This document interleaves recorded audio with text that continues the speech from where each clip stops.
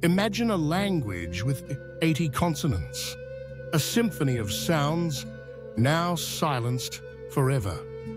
Ubykh, from the Caucasus, is a poignant reminder of the irreplaceable loss when a language dies.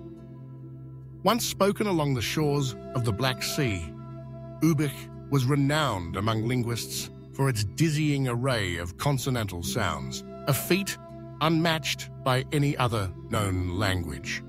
Each utterance carried echoes of mountain winds and river stones, shaped by centuries of isolation and resilience. Yet, as the tides of history swept through the Caucasus, displacement and assimilation chipped away at the Ubykh-speaking community.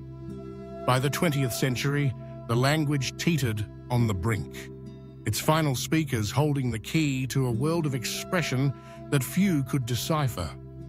Linguists raced to capture Ubykh in recordings, preserving its whispers and clicks before silence claimed it. The last known fluent speaker, Tevfik Asench, became the living archive of a fading tongue. His voice, immortalized in tape, now stands as a testament to what is lost when a language disappears. Not simply words, but unique perspectives, tradition, and the subtle music of human thought.